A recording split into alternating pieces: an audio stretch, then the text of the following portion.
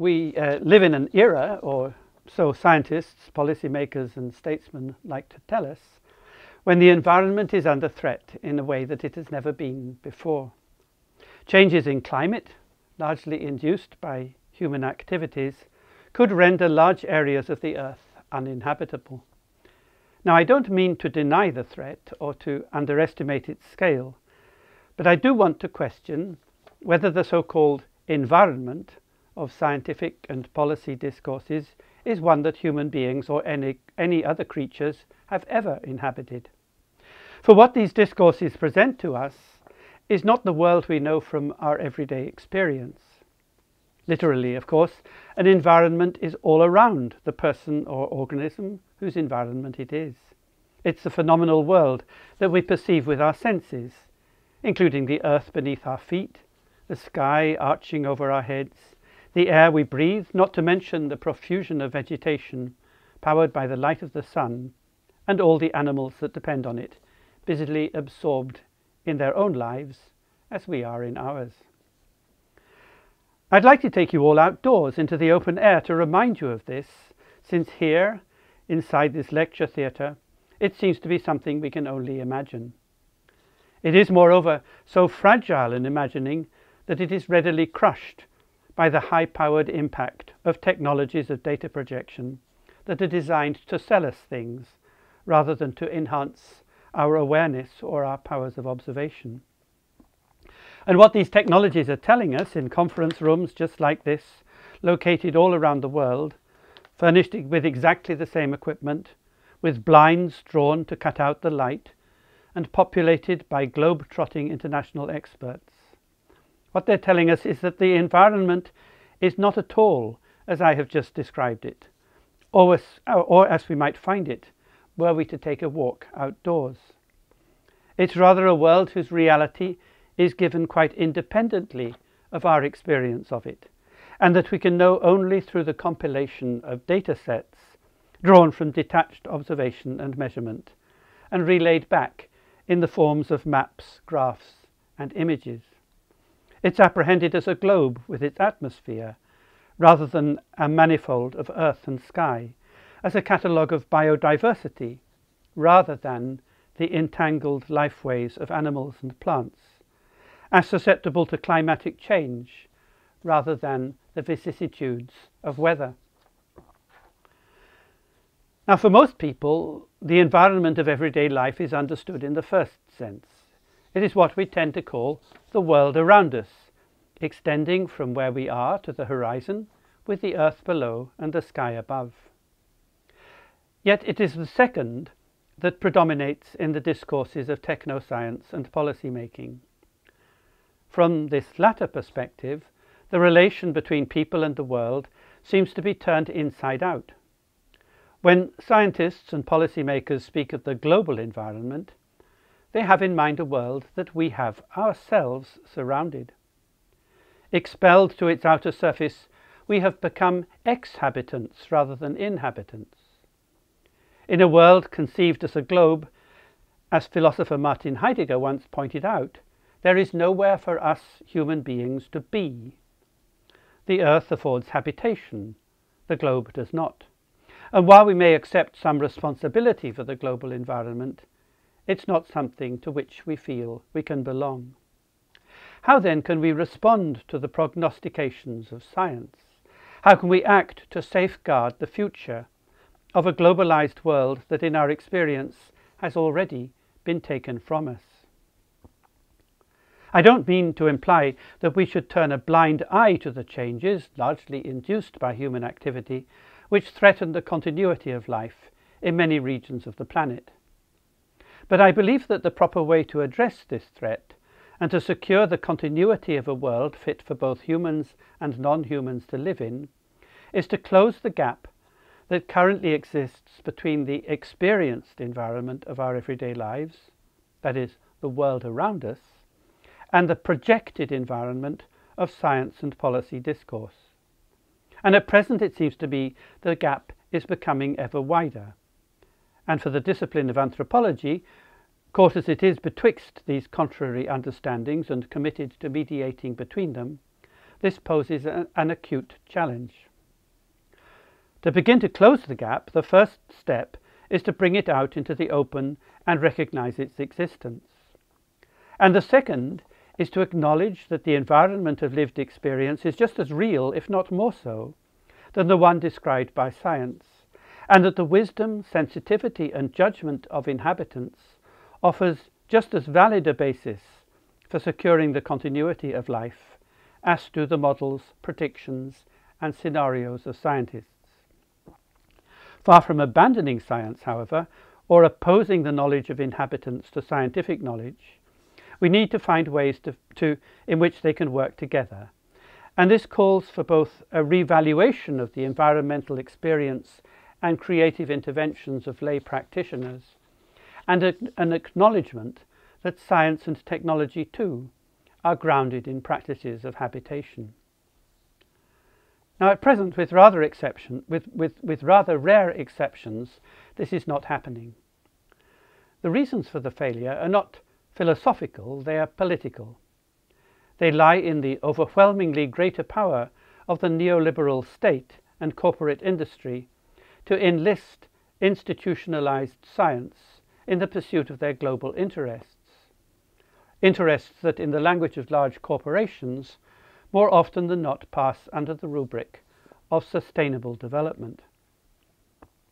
The calculus of sustainability is one that treats entire tracts of the Earth's surface and the resources they harbour as standing reserves for the continuing benefit of a globally distributed humanity, much as one might administer a trust fund for future generations. It is to protect the Earth in the same way that the company protects its profits. This is not a question of personal care based on familiarity and experience, but of bookkeeping and rational management, of balancing recruitment and loss in renewables, just as one might balance monetary income and expenditure. In short, sustainability is premised upon a perspective of exhabitation. By and large, the management of sustainability has made it more difficult, and not less, for the vast majority of people on the planet to have access neither to corporate power nor to the wealth that goes with it, to inhabit the Earth. Their lands, or the rights to use them, have in many cases been curtailed or confiscated. They have been divested of both the responsibility of care for their environment and the power to exercise it, and their knowledge has been reduced to evidence, answering to systems of governance and regulation not of their own making, but imposed from above by more powerful interests. Thus, scientific and inhabitant knowledge occupy two poles in a hierarchy of power, with science at the top and inhabitants at the bottom. They are like the two bulbs of an hourglass, where the flow is unilaterally from the top down, rather than the bottom up. Now, I'm not suggesting that we should invert the glass. Today, more than ever, our actions in the world need to be informed by a science of the environment. But we need to put the glass on its side, to give equal weight to the knowledge and wisdom of both practicing environmental scientists and inhabitants. For scientists are inhabitants too. Their studies are not just of the environment, but are carried out in an environment. All science depends on observation, and observation depends on the same sensitivity and judgment in relation to the world around us that is key to the practices of inhabitants, be they scientists, farmers, foresters, fishers, hunters, or anyone else whose livelihoods are inextricably bound to the lands and oceans of our one Earth. This rootedness of scientific inquiry in our habitation of the Earth, its general messiness and incoherence, is something to be celebrated, not suppressed. We need to turn the relation between people and environment back again from inside out to outside in. Only by doing so, by founding a science of the environment upon a foundation that lets us be in the world we seek to know and understand, rather than expelling us from it, only then can scientific knowledge and the wisdom of inhabitants meet in the common project of designing environments for life. Now, before suggesting how this might be done, I need to say a few words about the meaning of life itself. For my contention is that the same logic that has cast humans on the outside of a globe has put life on the inside of the creatures that populate its surface. Life has come to be identified with an interior principle installed from the moment of conception at the heart of every organism, whence it orchestrates that organism's growth and development in an environment. The essence of life, in short, is supposed to lie in the genes. And according to what many students are told is the first law of biology, every living thing is the product of an interaction between genes and environment. That is, between a received set of interior specifications and the exterior conditions of existence. In a celebrated passage of The Origin of Species, Charles Darwin imagined himself observing the plants and bushes clothing an entangled bank. It's a compelling image. In the tangled bank, lines of growth issuing from multiple sources become comprehensively bound up with one another, just as do the vines and creepers of a dense patch of tropical forest. It was not, however, in these bindings, in these interweavings of trajectories or growth, that Darwin sought the unity of life. It was rather in the principle of common ancestry. And ever since Darwin, the mainstream scientific conception of the unity of life has been genealogical. It is said that we share our world with other creatures because, or to the extent that, we are related to them along lines of descent from putative common ancestors. However, an understanding of the unity of life in terms of genealogical relatedness is bought at the cost of cutting out every single organism from the relational matrix in which it lives and grows. In this understanding, life presents itself to our awareness not as the interlacing of the tangled bank, but rather as an immense scheme of classification, nowadays going by the name of biodiversity, in which every individual is assigned to a specific taxon, such as species or genus, on the basis of virtual attributes that it is deemed to possess by virtue of genetic transmission, independently and in advance of its life in the world. Well, if the unity of life can be understood in genealogical terms only by treating every living thing as a virtual object, abstracted from the world it inhabits, then how does modern thought understand the unity of the world? I've already suggested the answer. To life excised from the world presents itself not as a ground of habitation, but as a surface to be occupied. Whereas in a chart of phylogenetic descent, living things are arrayed on the axis of time, on the surface of the world they are arrayed on the coordinates of space, the first giving us the opposition between the particular and the general, the second the opposition between the local and the global. Still today, the phylogenetic tree diagrams of biological taxonomy coexist with images of the world as a solid globe surrounded by space. In short, the mode of apprehension that would reveal the totality of living things as a catalogue of biodiversity is also one that reveals the world as a globe in the purview of a universal humanity. The tree and the globe are complementary images. Each indeed presupposes the other.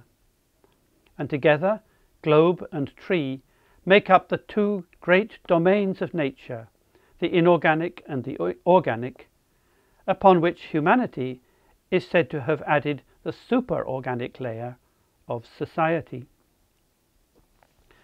Writing of the concept of society, the anthropologist Eric Wolf reminds us that it is far from a mere label, under which we may subsume certain objective groupings of human beings or creatures of other species whose members are held to share some common bond.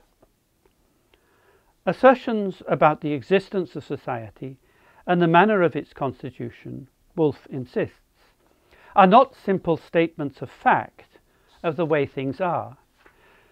They are rather claims, advanced and enacted in order to construct a state of affairs. Throughout the last few centuries of European and American history, numerous and often conflicting claims have been advanced in the name of society, each, however, motivated by a vision of future equilibrium that would finally balance the needs and desires of human individuals with their conditions of mutual coexistence. The ever-changing upshot of the coercive enactment of these claims, alternately murderous and monumental, is the messy world we now live in. It's a world where, rather as in a modern city, structures dating from different periods and driven by different finalities jostle for space, while inhabitants pick their way as best they can between them, turning every closure into an opening for the continuation of their own life histories. Of course, for as long as people have been carrying on in the company of others, social life has been proceeding. But it has not always proceeded under the rubric of society. What is perhaps most distinctive about life conducted under this rubric is the experience of having to weave a path through a medley of structures built by others for you to live in, according to designs that answer not to your particular background and circumstances, but to some general conception of pan-human needs. For as Woolf says, the concept of society, wherever and whenever it has been unloosed upon the world, and this has always been at specific times and places, has been aggressive in its claim to universality for all times and everywhere. Now, my reason for introducing these reflections on society is that much of what applies to the concept also applies to the concept of nature. Indeed, the two concepts share a common history in which they have been often paired, whether as analogues or opposites. No more than the concept of society does nature signify the brute facticity of the world, or what is objectively out there, regardless of the endeavours and aspirations of those who have resort to the term. Assertions about the existence and constitution of nature, as of society, are claims, and the aggressive pursuit of these claims by agents with sufficient coercive power to impose their vision can greatly affect the circumstances under which people have to lead their lives.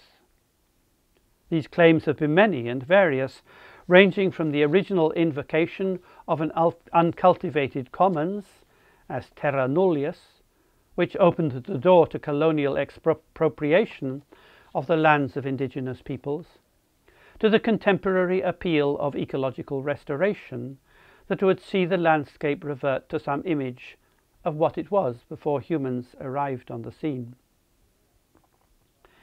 If there's a difference between claims advanced in the name of nature and those advanced in the name of society, it is that the former are more retrospective than prospective, more concerned to establish a universal point of origin for humanity than a final destination.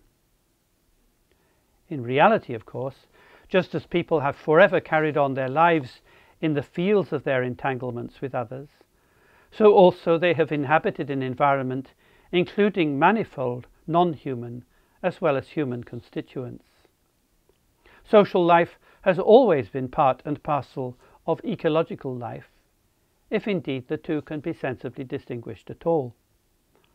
It is a peculiarity of life lived under the rubric of society, however, that relations with non-humans are construed to lie on the far side, in a world of primordial potentialities rather than instituted finalities. Not only then do the inhabitants of society have to find their way through the maze of conclusions that various times have offered to history, They also have to piece together the many alternative presentations of origin that may be glimpsed on the other side, each going by the name of nature, and each claiming a timelessness and universality particular to its age and place. All of this goes to show that the concept of nature, like that of society, is inherently and intensely political. It is invariably bound up in a politics of claim and counterclaim whose outcome depends upon the prevailing balance of power. Yet, even when configured by the institutions of society, the life of human beings is not carried on in a world of its own, beyond the edge of another world of nature wherein the lives of all non-humans are contained. Rather, all creatures, human and non-human, are fellow passengers in the one world in which they all live, and through their activities continually create the conditions for each other's existence. It may be true that throughout the world, humans have decisively influenced the conditions under which other creatures live their lives. But an environment is always work in progress, and among its producers must be included every agent that contributes in one way or another to its formation.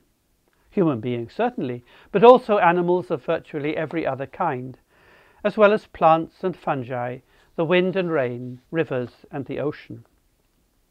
Of course, their relative contributions vary greatly, both geographically and over time.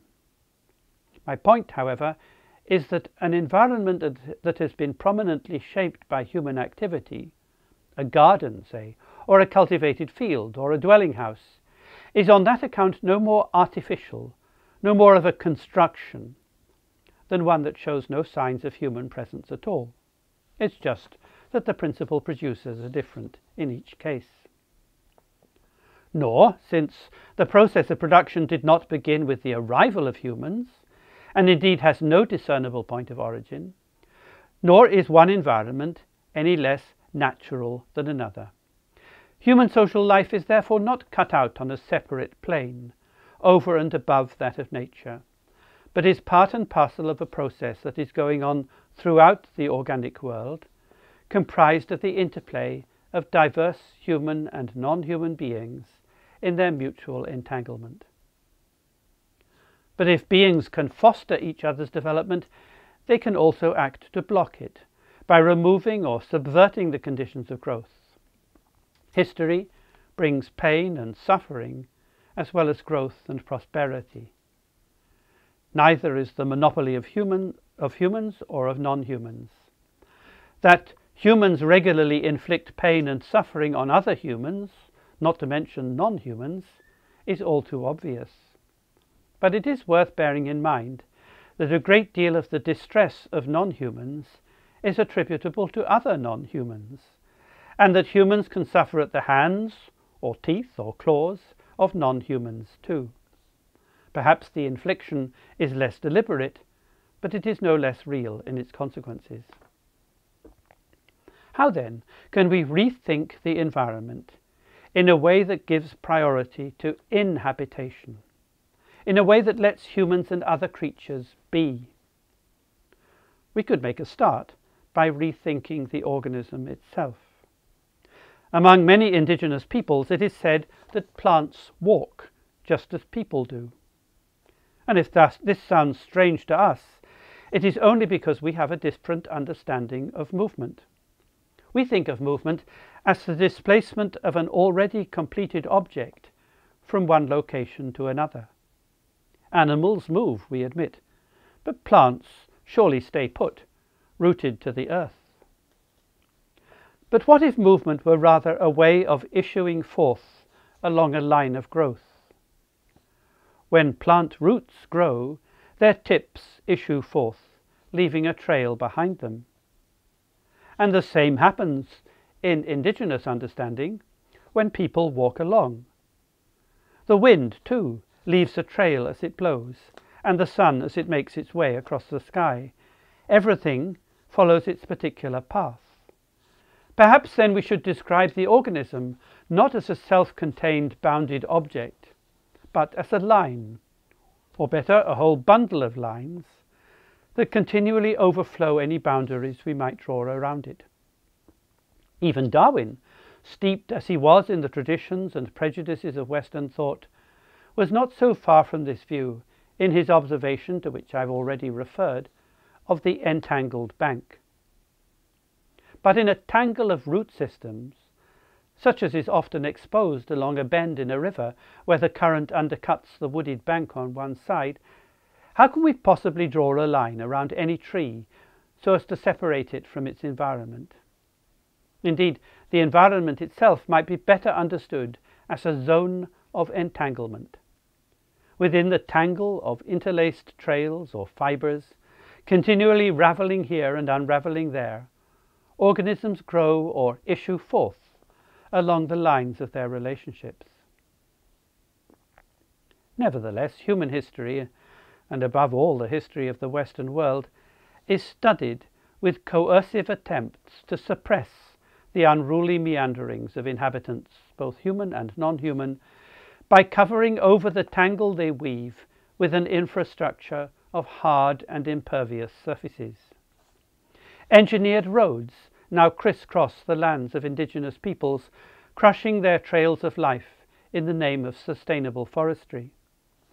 All around the world, governments and corporations have caused banks once entangled with vegetation to be bulldozed to clear space for highways, airstrips, power lines, and industrial complexes. To an ever-increasing extent, the surfaced world has become a solid substratum for the enactment of a global drama. It is a world that can be occupied but not inhabited. Colonial life, encapsulated in mobile vehicles as genes are in bodies, rolls over this world rather than threading through it. The effect of hard surfacing is to enforce a rigid separation between the earth below and the air above, a separation long built into science itself in the disciplinary separation of meteorology from terrestrial ecology, and in the global distinction of the biosphere from the atmosphere. It's this separation, as I've shown, that forces scientists to look inside the organism for the impulse of life, and to find it in the genes rather than, say, in the humdrum and well-known reaction of photosynthesis. Yet without photosynthesis, there could be no life on Earth. Nor could there be life without the fungi and bacteria that decompose organic material for recycling as nutrients for further growth. Both reactions bind earth, air and water across a permeable zone of interpenetration known to experience as the ground. Where interpenetration is blocked by hard surfacing, neither photosynthesis nor decomposition can occur. And indeed, in a fully surfaced world, nothing could grow at all. Thinking of the environment from the perspective of habitation, as a zone of entanglement which disrupts any boundary we might draw between the interiority of the organism and the exteriority of the world, gives us a way of situating the lived experience of engaging with our surroundings within the dynamics of the more encompassing systems of which these engagements are a part. This is to make a start, at least, in closing the gap between the earth-sky world of our experience and the global environment of technoscience. And with this, I contend, we can take the first and most necessary step in designing environments for life. Thank you very much.